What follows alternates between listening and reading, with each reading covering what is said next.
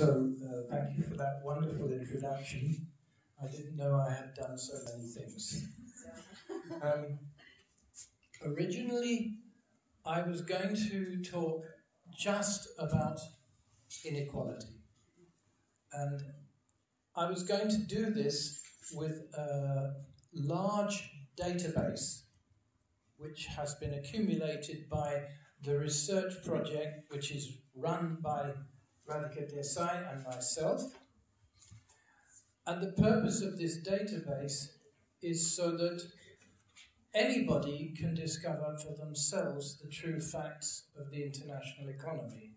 So the first point I want to make is if you visit this website, you will find there links that will allow you to download all the data that I have used, and to do something very important for science, you can check it for yourself. And if you find a mistake, and I'm sure you will, please tell me, and we'll put it right, okay?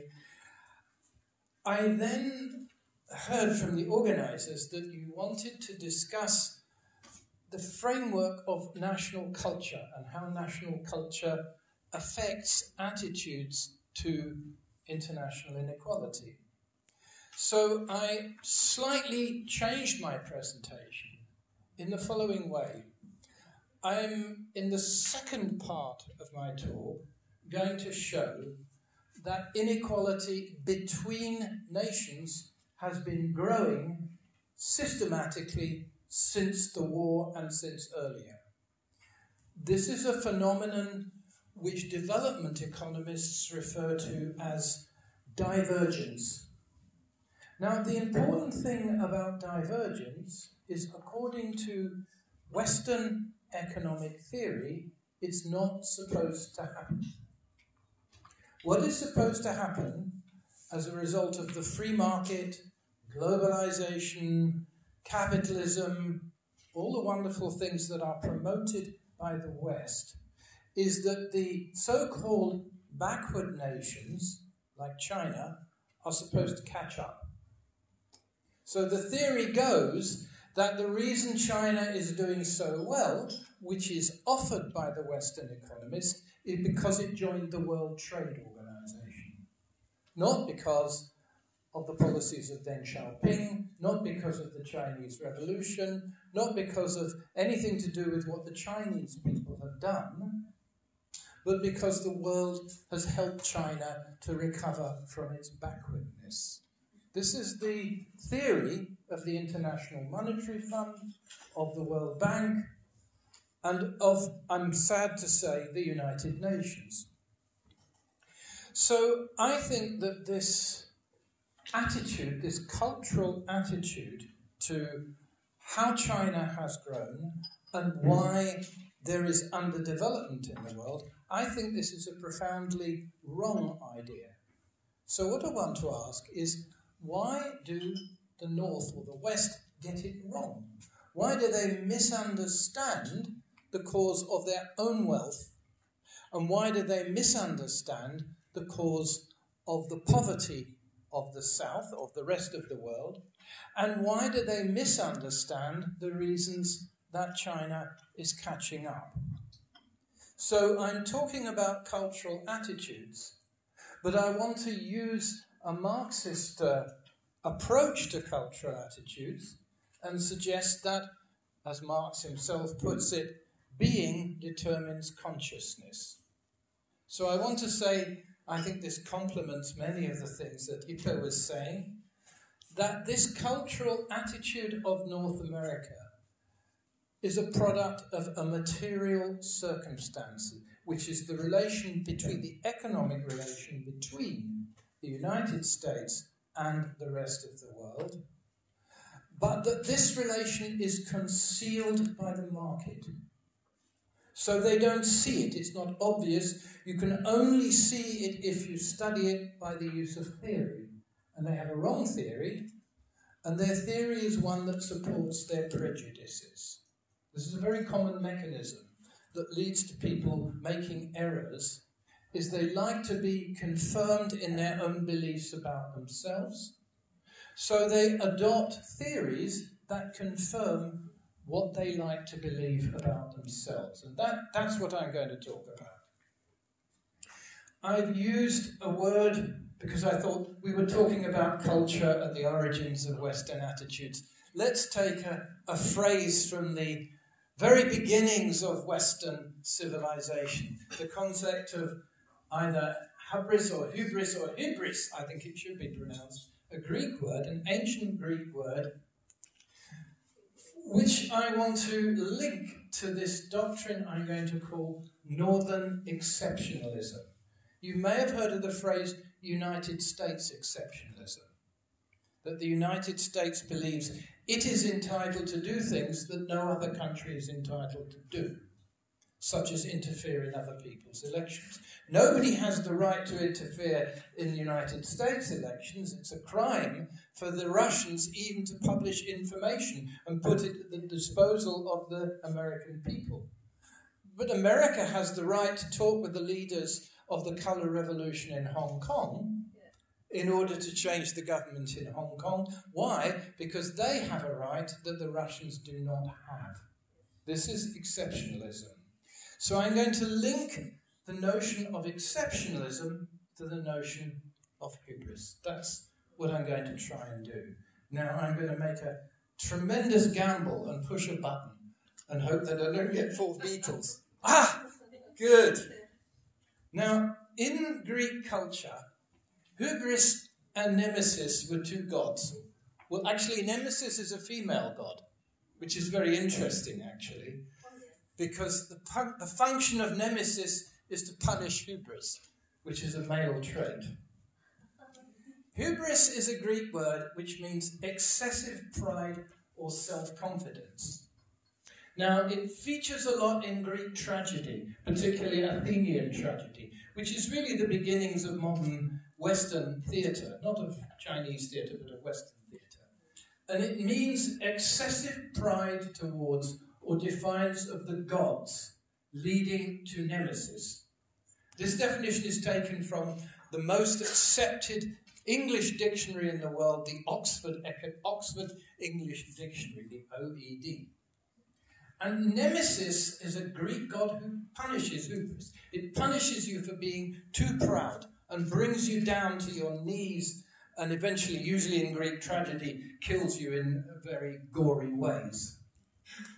Like Oedipus, who suffered having to put his eyes out, for example.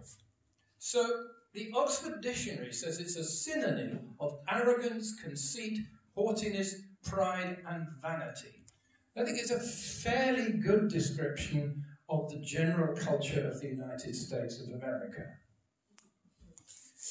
Interestingly enough, the same dictionary gives an example of hubris, which it says, somebody mentions this, the self-assured hubris amongst economists.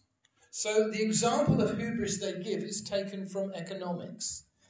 Why? Because it's the most spectacular form of hubris today, is a misunderstanding of economic facts, leading to thinking that your reason for being exceptional is that you're economically very successful, and that's the proof. You are rich, you must be good. You may have heard this American saying, if you're so clever, why aren't you rich? Okay, so if you're rich, it must be because you're clever. Now, what I usually do is turn that round when I'm talking about Northern or Western economics, and I say, since you're so rich, how come you're not clever? Which I think is a much better way of looking at what's going on. So, I'm going to speak of economic hubris and its nemesis. And I'm going to take another leap. Yes! I did it. Now, it's well known that financial hubris was punished. Financial hubris was what was around between 2000 and 2008, when there was a tremendous expansion of the banks and the financial sector. And at that time, everybody believed that this would go on forever. I don't know if you had the chance to read the American economic newspapers at the time, but they said that between 2000 and 2008 was the biggest so-called bull market, the biggest period of expansion of the American economy in history. Now, I'm going to show you some figures from our database in a while, and you'll see actually that in that period was the lowest economic growth since the Great Depression. But they believed it was all wonderful. Why? Because everybody was making money. The bankers were making money, the traders were making money, Lehman Brothers shares were going up, and everybody believed it couldn't possibly stop. That is excessive arrogance, that is excessive pride, and the nemesis of that hubris was the financial crash of 2008. That was Nemesis in operation, punishing economic hubris. They thought finance was a great source of wealth. Now, actually, what's behind this? If any of you have the chance, I strongly advise you to read the work of a wonderful economist called Michael Hudson. He's privileged to say he's a friend of ours, and he writes at great length about finance and debt, going way back to Sumerian civilization and Chinese civilization. So he studies the history of debt. And he's one of the world's greatest experts on debt. And there are many famous American economists. I think Robert Reich has written the testimony to one of his books in which he says he's one of the greatest living economists. And he has a wonderful way with words. He reduces things to their essence. And he says, debt is robbery. Debt means that you lend somebody money and they pay you back more than you lent them. That's what interest is. So the more you can force people to get into debt, the more money you can get out of them. And this is what happened in the real estate market in the United States in the years 2000 to 2008, is that they found ways to lend money to poor people, so-called ninja mortgages. And they found ways to disguise what they'd done by reselling the debt and making it look clean, when in fact it was very dirty. So what was happening? It was just a form of organised robbery. And it collapsed when the people being robbed couldn't pay anymore. It's very simple. It's actually extreme. Most economics is actually extremely simple. It's only made to look complicated by the use of mathematical formulae, which are basically borrowed from astrologers. So I'm going to go beyond that and talk about the wealth of the North in general, not just the banks, but why are the clever countries of the North, why are they rich? And I'm going to show that that actually also is because they have engaged in systematic robbery. And the people they have robbed are the 80% of the world who live in the poor countries. And I'm going to suggest that China is their nemesis. But we'll come to that. Now, first of all, what do I mean by this phrase, the global north? Well, economic theories are often associated with countries. So for a long time, people spoke about Western economics, Eastern economics, and so on. What is called mainstream economics, sadly, this is what is taught in many economics departments in China. What is called mainstream economics is actually the economic theory of the dominant countries. That's all it is. And it is used by those countries to justify their own belief in their own superiority. So by teaching neoclassical economics in your own economics departments, you're teaching the ideology of the United States. You're teaching a doctrine whose purpose is to explain that the United States is correct and you are wrong. So I think this is one reason to be very careful about neoclassical economics, but there are many others. Not the least, it gets everything wrong. So it didn't predict the 2008 crash and many other things it gets wrong. Now, mainstream economics is really the economic philosophy of the dominant group of countries. Now, I'm going to come on to who are they? Who are the dominant countries? Who are the rich countries in the world? And this is really obscured by most of the official statistics. I don't know if you know this, But if you look at the World Bank or United Nations, there is no classification that tells you whether a country is from the advanced, industrialized, or developed world or not. Only the IMF even has a classification which allows you to talk about the subject. But actually, the people that are now called the Global North are the historic colonizing nations of the late 19th century. And I want to suggest to you that this is an extraordinarily stable group. It really has not changed at all. And the only reason people think it has changed is because the classification systems of the World Bank, the United Nations, and the IMF disguise the fact that it has not changed. It consists of Europe, America, and Japan. Approximately 1 billion people live there. The population is 1/6 of the world's population. So it's quite a small minority, really. People talk about the 99%. They don't talk about the fact that 99% of the 99% live in 1/6 of the world's population.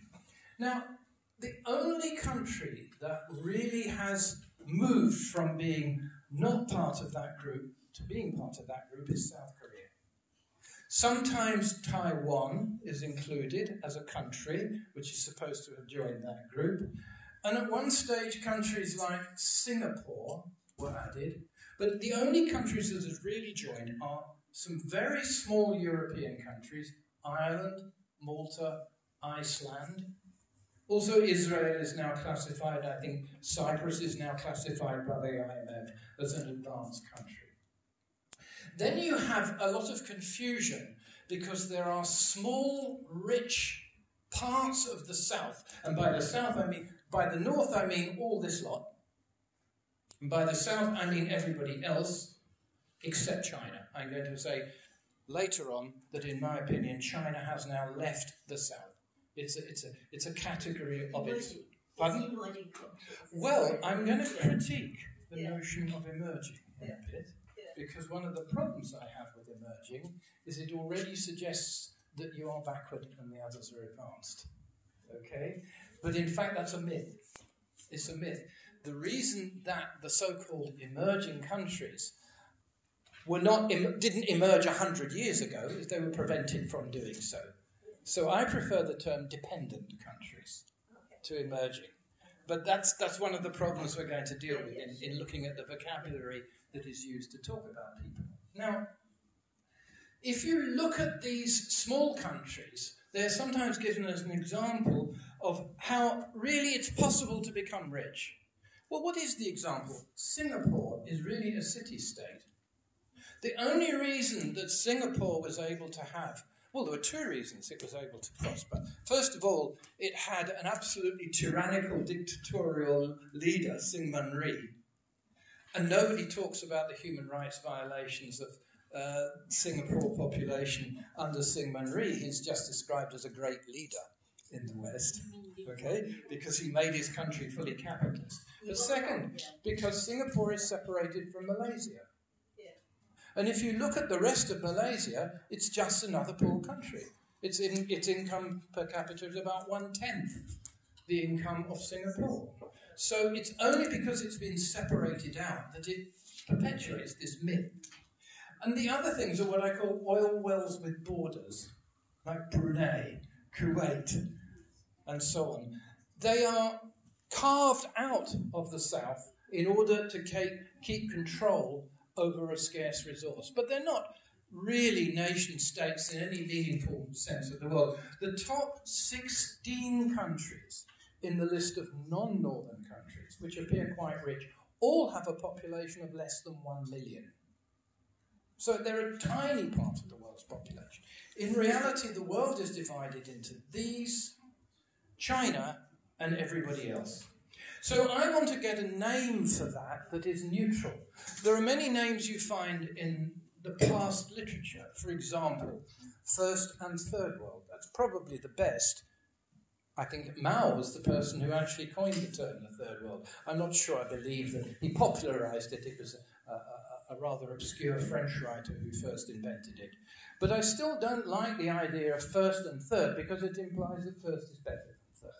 And I don't like the idea of emerging or developing or backward, which is what we used to be calling them, because all of it has the implication that the rich countries are rich because they have achieved something that the other countries have not. I want to get right out of that, so I'm going to use a neutral term, global north and global south. So that's why I'm using the word north. Now, then you have the cultural ideology of the North, which is what I call Northern Exceptionalism. Because I think the exceptionalism of the United States is shared by Europe, to a lesser extent by Japan, because it was defeated in the Second World War. But it certainly had a strongly exceptionalist attitude before the Second World War. It believes it was entitled to conquer Manchuria, to make slaves of Chinese people, and everything that it, which is still not apologized for, as far as I know. So the notion of Japanese exceptionalism is not actually gone away, and it's certainly part of a world which believes that its duty is to protect its wealth against the terrors of China and Russia. Now, what is the core belief of Northern Exceptionalism? It's that Northern economies are rich because they are exceptional. They're naturally better than everyone else. Culturally better, they have greater wisdom, they were there first, they have the benefits of the historical civilization of Europe behind them, they're enlightened, everything you could possibly think. But actually, I'm going to show they're rich for the same reason as the financial sector. They're very good at robbery and bribery. That's their chief achievement. But they do it in a way that uses the world market to rob the rest of the world. And that's what I want to try and demonstrate. So the mechanism is concealed by the working of the market. It appears natural. This is the origin of Northern racism. Because exceptionalism is actually profoundly racist. It says the South is poor because they're inferior. That's the origin of racism, is the notion that the people who live in poor countries are poor because in some sense, either mentally or culturally or physically, they are lazy, they're stupid, they're not capable of doing what we do. Because how else can you account for the fact that we are rich and they are poor if you don't have an economic explanation? The only explanation has to be psychological, cultural, and that means you're saying they are inferior people. And this infuses the language, which is why I don't like backward developing or emerging, because of that. Emerging is the kindest word. I think. Yeah, I think the kindest. At least somehow sounds. What about majority world? I don't mind. We can discuss possible alternatives. Yeah. I know I'm not very happy with North and South. I just use it because that's in current use amongst dependency theorists, and it's has the least implications of inferiority or superiority. But actually, the primary cause of Northern wealth is the exploitation and oppression of the South. And this is known historically, but I'm going to try and show that it's happening today. It hasn't stopped. In other words, to put it another way, colonialism is still with us. It just takes the form of economic colonialism. So, if you look at where Northern capitalism came from, it began with enormous reserves. Absolutely huge reserves extracted from the South. People forget where the silver and gold came from. It came from the mines in what is now Bolivia, and it's quite ironic that we've just had a military coup in Bolivia, the purpose of which is to suppress the majority Indian government of Bolivia. Because I'll give you a figure. The number of people who died in the silver mines was 9 million. That's just the people who died, not the people who worked there. The people who worked there, nobody has a proper count, it's probably 30 or 40 million. Now, you compare that with the size of the working population of Europe at the time, it's about 3 times as big. I'm not including the peasant population, just the paid wage workers. So actually, the origins of Northern wealth was the massive super exploitation of a labour force that was virtually enslaved and killed. That was the origin. That's where the gold came from. Slavery. Again, an absolutely massive destruction of the wealth an exploitation of the wealth of people taken from Africa and sent to America, created American wealth, created King Cotton, cotton was the basis of the Industrial Revolution, remember that. So the Industrial Revolution, which replaced wool by an imported material from the South, arose precisely because of slavery. It is as simple as that. The vandalism of East Asia, the plantation economy, rubber, everything else that you know about, and the destruction of the independence of the ports of China, the Opium Wars, these are all well-known parts of history. Hong Kong itself came out of that. And also the colonial, and not least, the colonial tribute of India. Now, a friend of ours, a friend of Radhika's, Utsa Patnaik and her husband, whose name I've totally forgotten, Prabhat Patnaik, have done some wonderful work on showing the quantity of taxes paid by Indians to Britain. And basically, Britain managed to keep its industries, to create its industries on the strength of the money that it got out of India in the form of tax. So it all started with the colonies, as Marx himself actually says. The point is, this has not stopped. It takes the form of what used to be called unequal exchange. It continues to divide the world into two great blocks. And the key to this is that there is a division of labour in the world. The North has a monopoly of advanced technology. And the South is used as a reserve for producing minerals, food basics, and cheap labour. That's why Hawaii is the target of Donald Trump. Because Huawei demonstrates that China, a non-northern power, can become a technological power equal to the rest of the North. And it's not just China itself, but the example that sets to everybody else, because it shows you don't have to accept your status as backward or emerging. Anybody can do what China has done. That's the real threat involved in what's happened. This monopoly was something that was established at this point. Marx actually refers to it. He says that the birth of capitalism established what he calls a hinterland for capitalism, a mineral, agriculture, and labour reserve.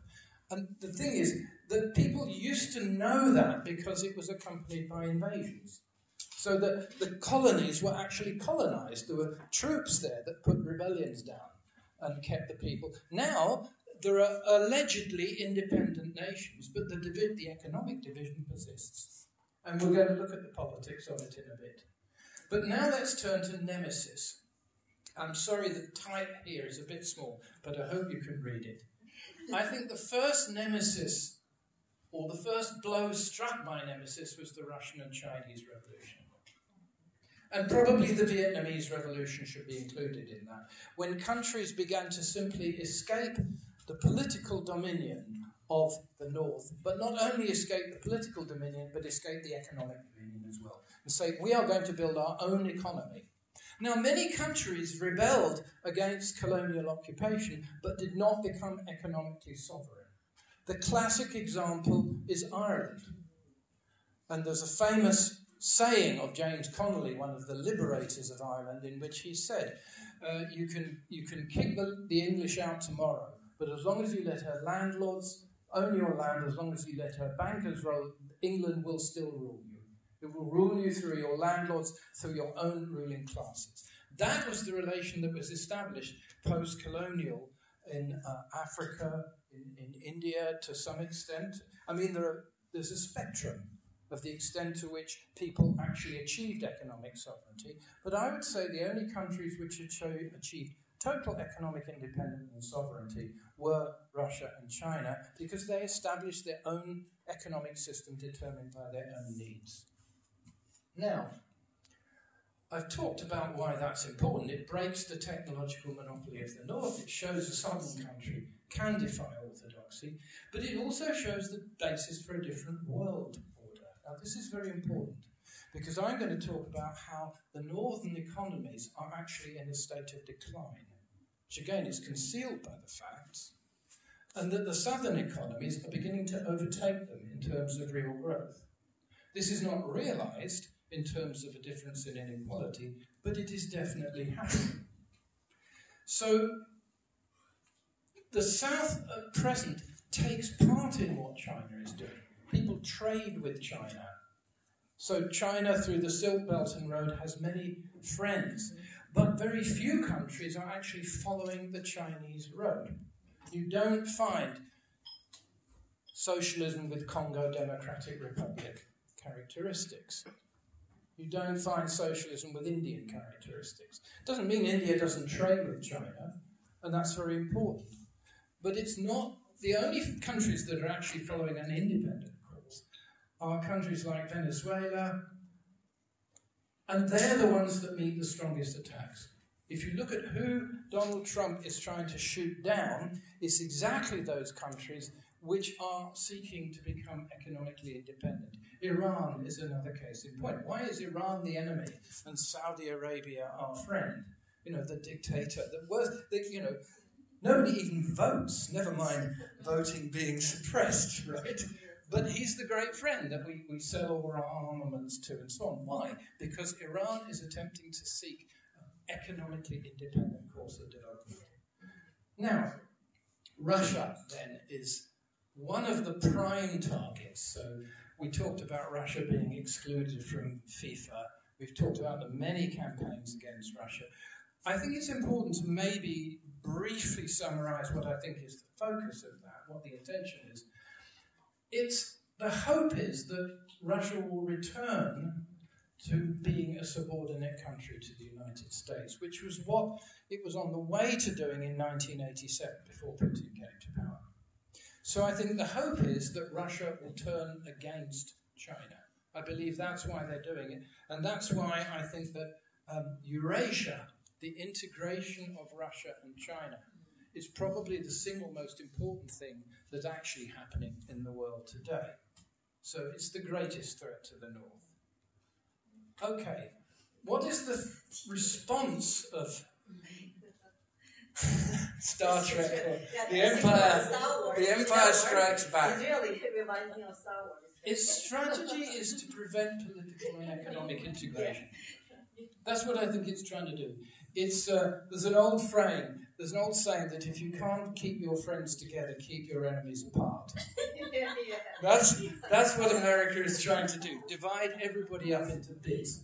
And if you look, their whole war strategy, they have regime change, and then they split nations into smaller and smaller parts. They divide up Yugoslavia, they divide up the Soviet Union, and now they want to divide up China.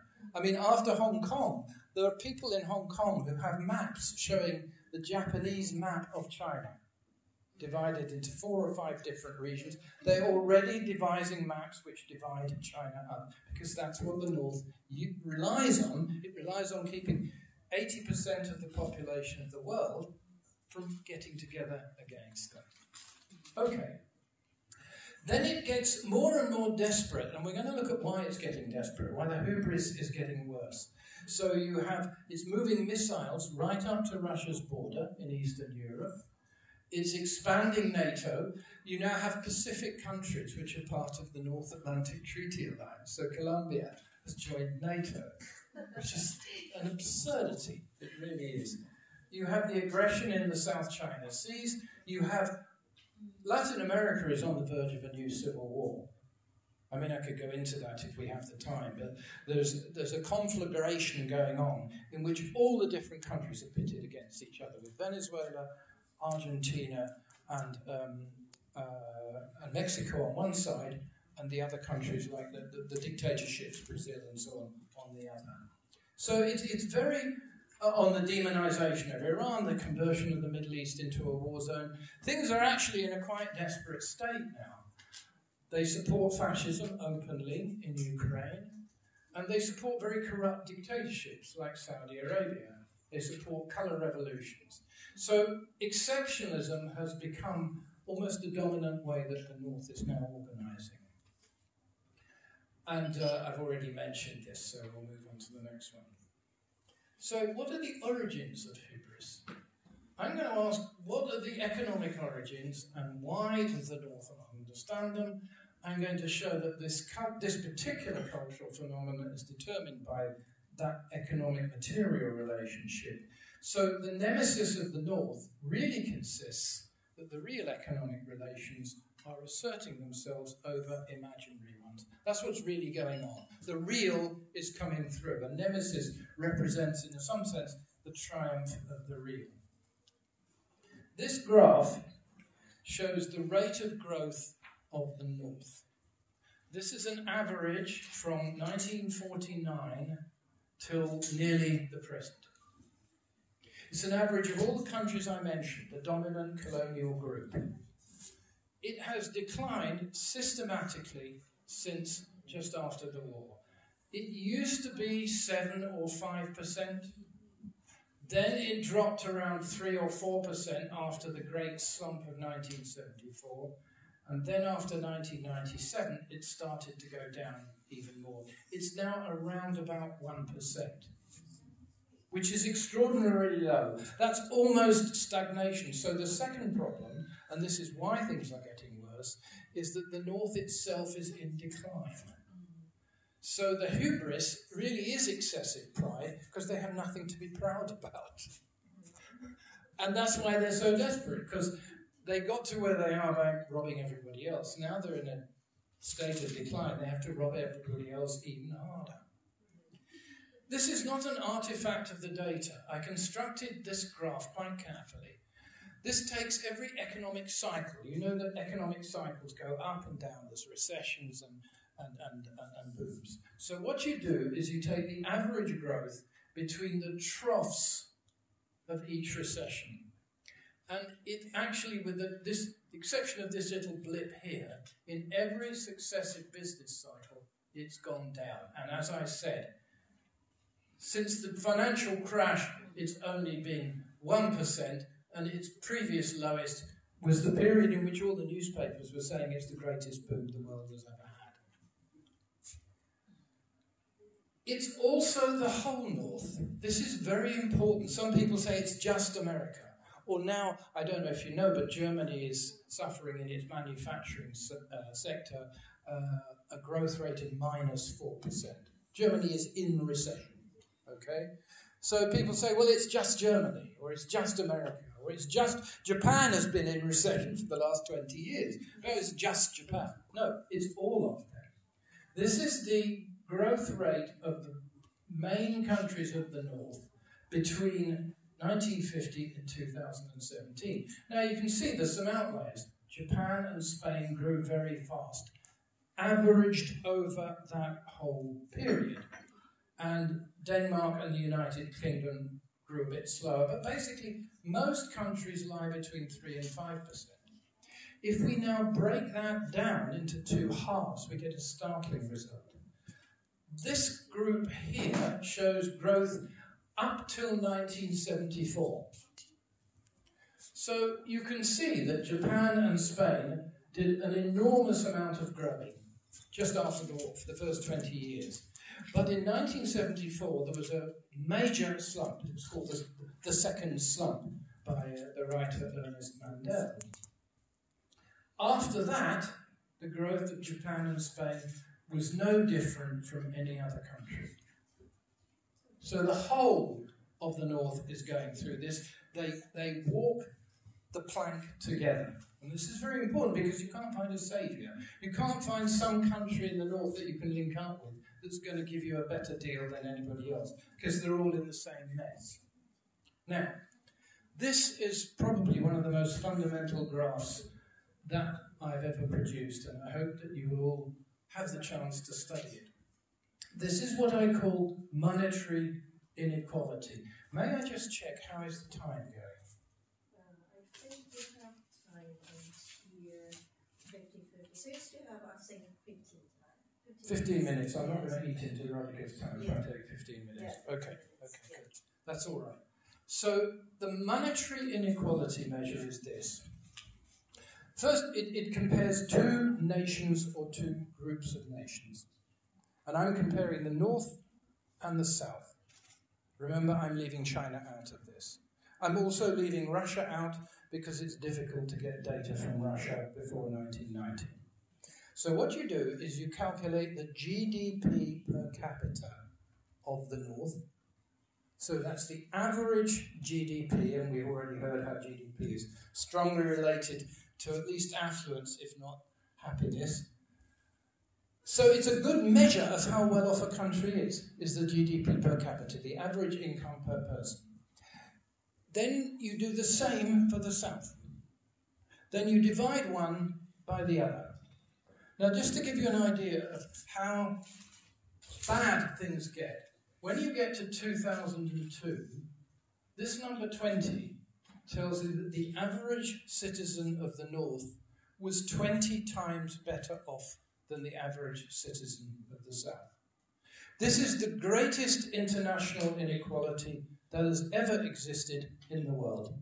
And it's not just between the rich nation and the top nation and the bottom nation, it's between 1/6 of the world and 4/6 of the world, all added up together. You do it in US dollars, but you can do it in any currency, because dimensionally it cancels out.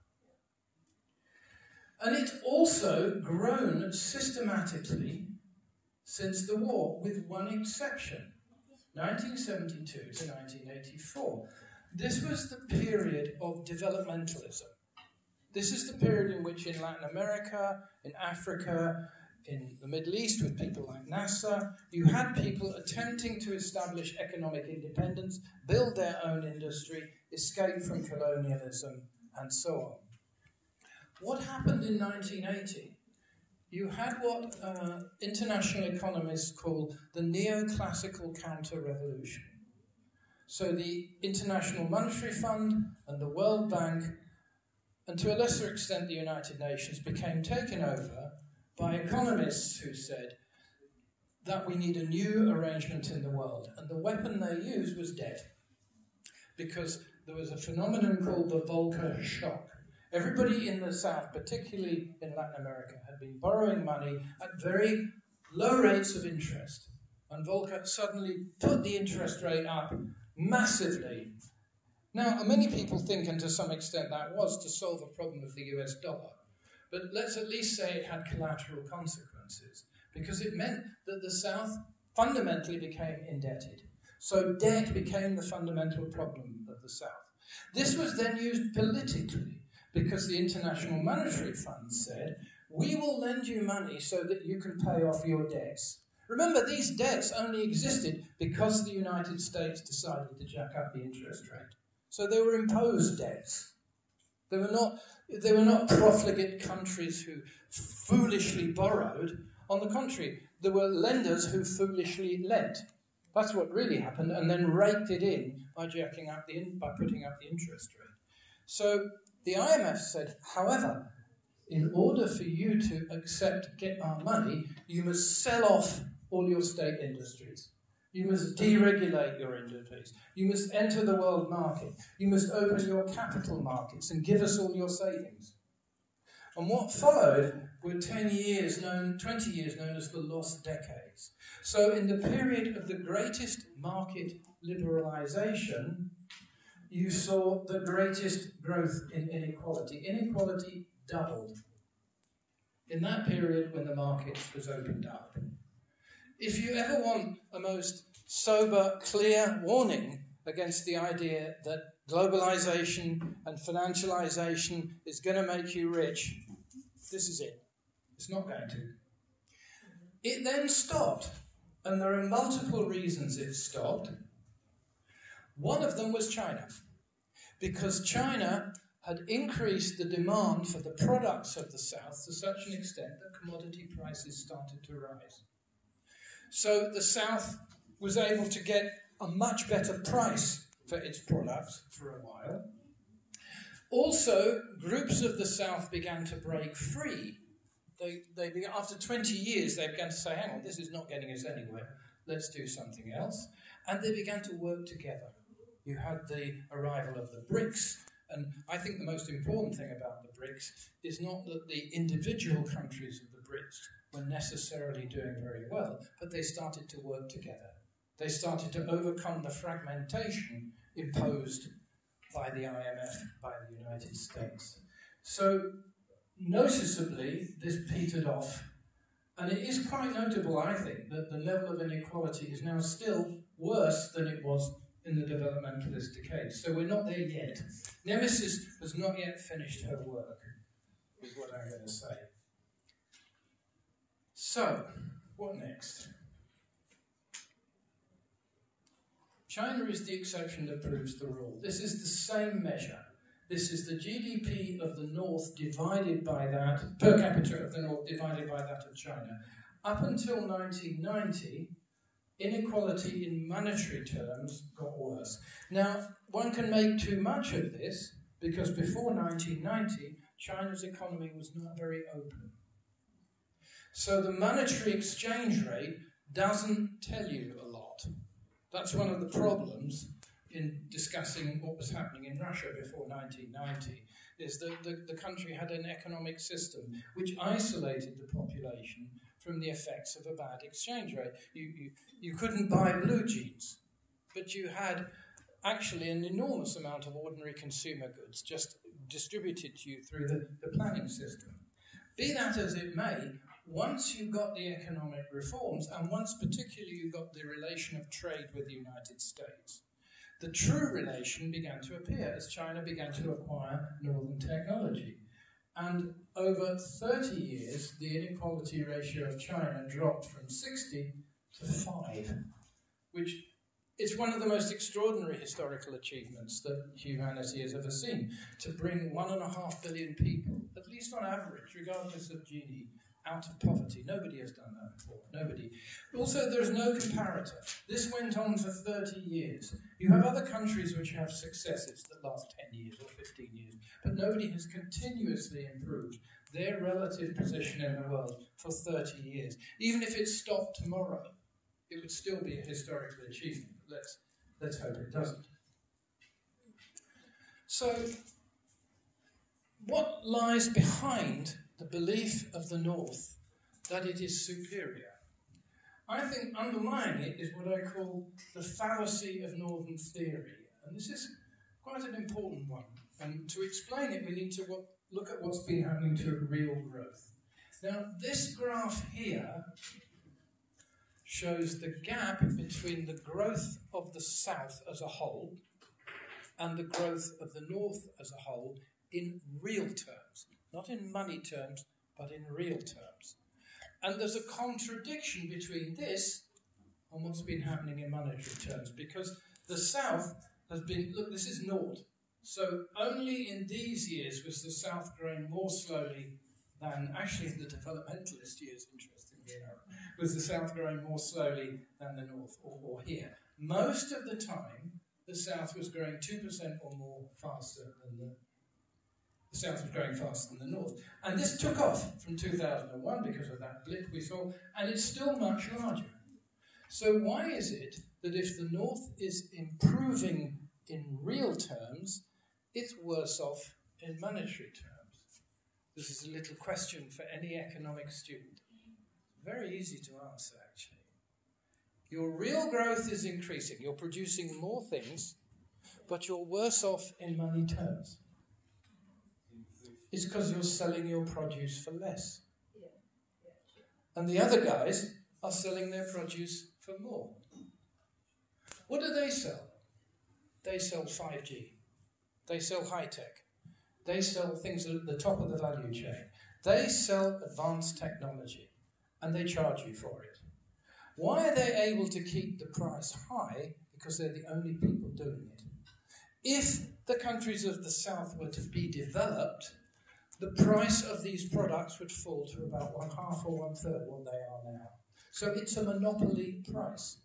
The price you are now charged for high technology goods is a monopoly price 3 or 4 times higher than what you would pay if the production was evenly distributed in the world. At the same time, the price of what the South sells, minerals, products of cheap labour, foodstuffs, the bottom dropped out of the market. Why? Because of what the IMF did was make everybody overproduce.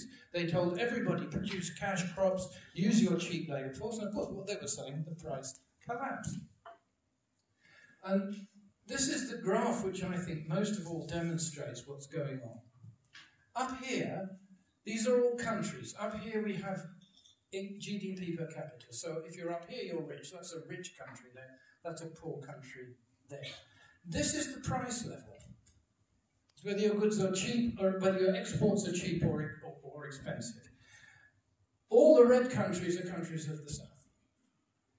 So the world is divided into two blocks. The rich countries, everybody up from here, which are the north, who also have high prices, and the poor countries down here, who all have low prices. So the south is poor because it was forced to export minerals, cheap labour and food. Not because it chose to, but because it was forced to by the debt mechanism, by deregulation and the acceptance of IMF policies. This is robbery, very simply, but it's robbery conducted by the market, not by armies, so you don't see it. And only China is breaking with it because China says, we're actually going to make our own technology, we're going to acquire our own technology. And Trump's trade war on the treatment of Huawei shows what the reaction is. Okay, we're nearly at the end. There's a conflict in the heart of Northern theory. There are actually two theories of development. One is developmentalism. That says everybody will catch up if you join the world market and you become capitalist countries. But the other one is what's called Ricardian comparative advantage. It basically says you should specialize in what you do best. Now, what does the South do best, according to the North?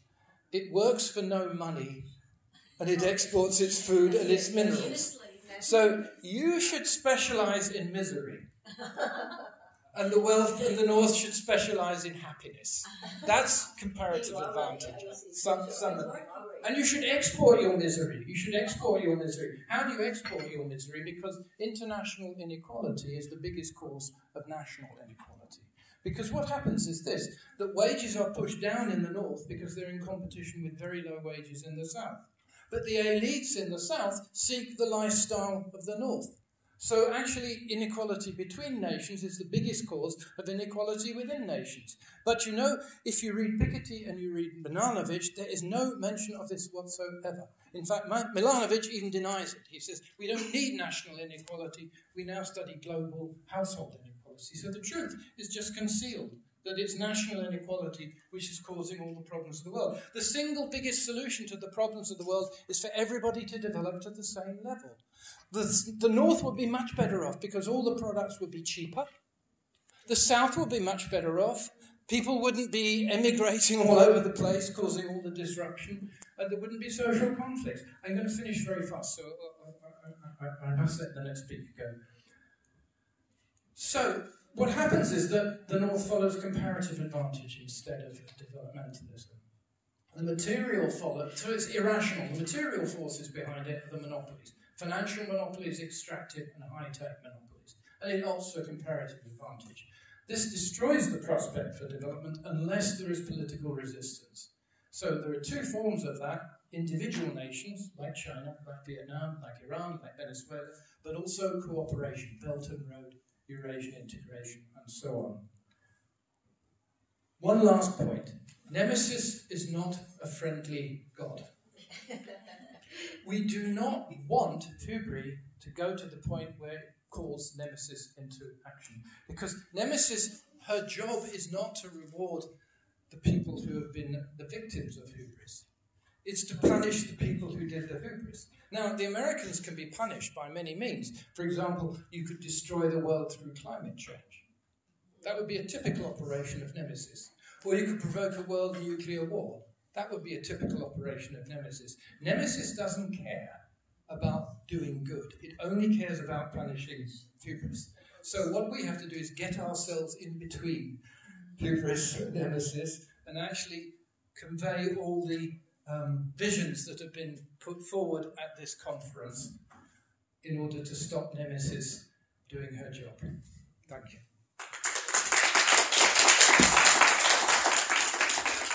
Thank you very much. It's a topic, the speech was very refreshing and insightful, and especially to hear from the Western scholars to talk about this type, this essential difference between northern and southern countries. very extreme interest in mercy. But we want to have discussions afterwards after Professor Isaiah's presentation. Is that okay? Good.